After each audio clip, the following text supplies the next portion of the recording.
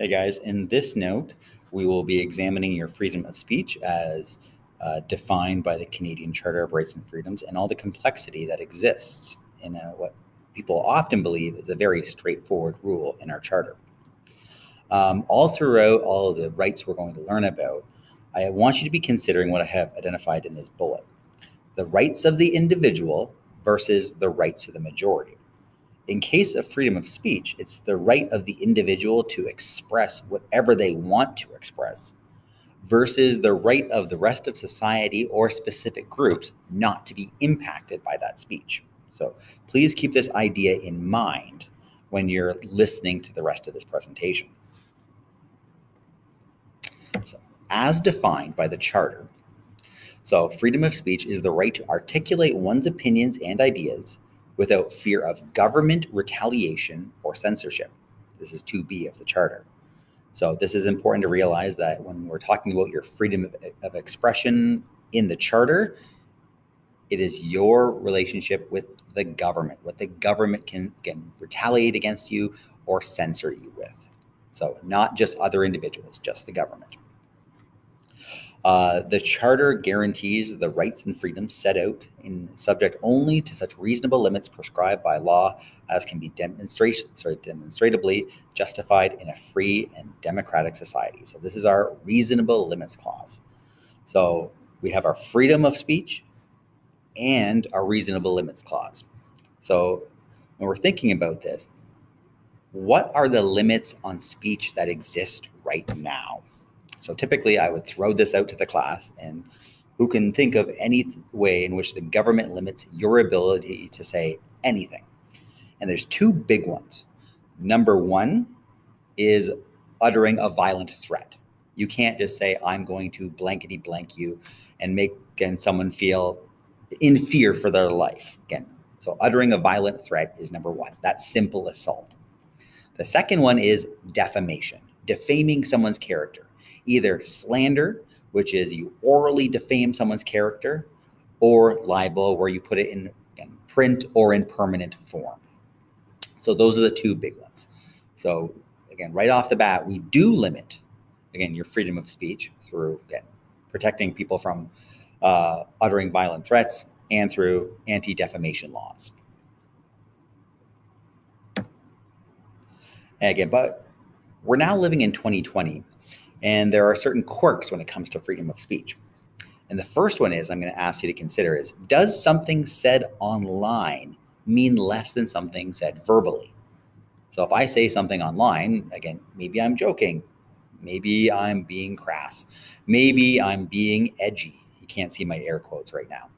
But a lot of people do take this opinion where if something is said online, it shouldn't be taken as seriously as if it were actually said to a person, like person to person.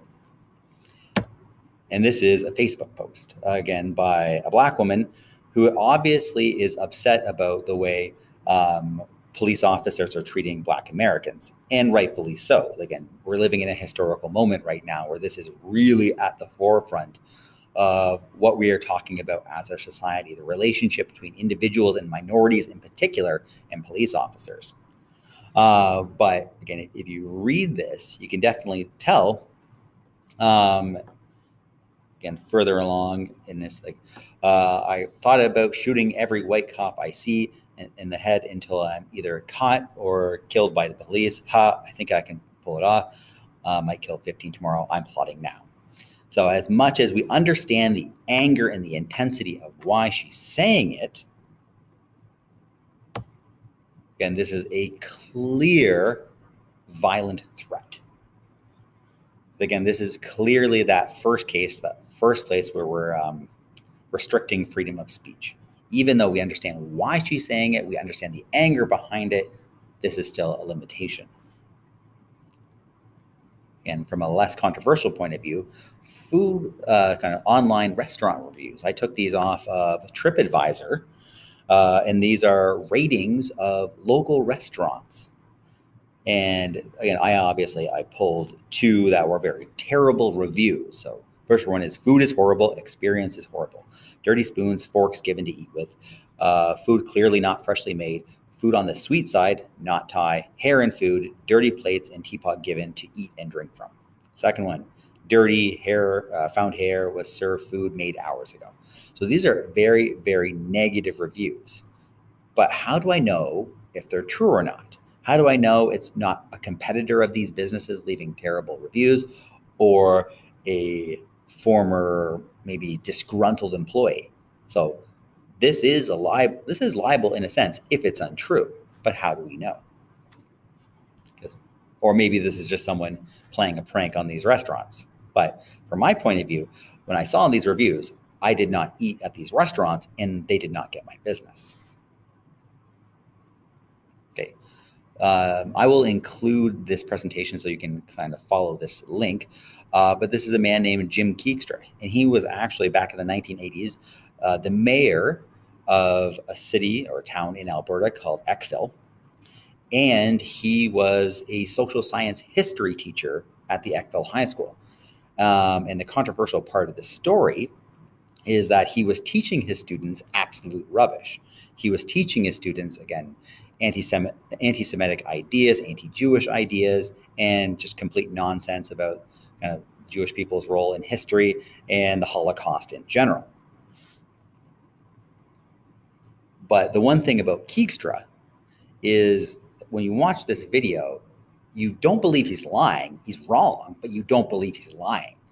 So again, I'm going to pose this to the class. Should you be punished for expressing something you truly believe in?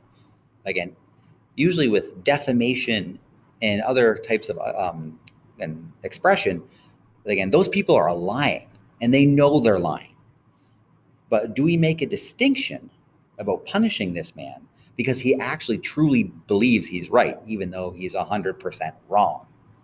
So it's one of the complexities here. So please make sure you watch that video, you follow that link before you move on in this presentation. So it also begs the question, should some professions, in this case teaching, have more or less freedom of speech than others? So in this case, I'll be perfectly blunt. Teachers do have less freedom of speech than the average individual because how we express ourselves could impact our ability to do our job. If I said something outrageous, and I hope I would never do that, that offended somebody or made them less likely to come to class or be engaged in school, that impacts their education and the ability to do my job. So again, teachers can be punished, again, professionally, maybe even losing their job by what they say online. But you could come up with other ones as well. Police officers are often considered like this, doctors. So this is our second case study. And there will be a Google form that I would like you to fill out about the Dalhousie dental students. But again, just to summarize what you will watch in this video, a group of male dentistry students had a closed Facebook group where they shared a lot of inappropriate is putting it very mildly, comments about their female peers in the Dalhousie dental program. So I would like you to watch this video and then fill out the Google form connected to this video and kind of consider what should be the fate of these Dalhousie dental students.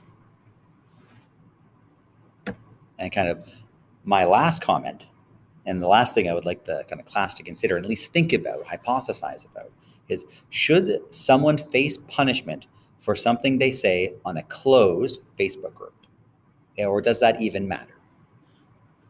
So again, that's my kind of final comment here. It's like for being about, again, if something is meant to be kept private and it happens to become public, should that kind of be factored in when we're assessing how these people should be punished, either academically, in this case with the Dalhousie dental students, or criminally? If you have any questions, make sure to leave them in or on Google Classroom, and make sure to fill out the Google form that goes along with this Dalhousie case study. That's it.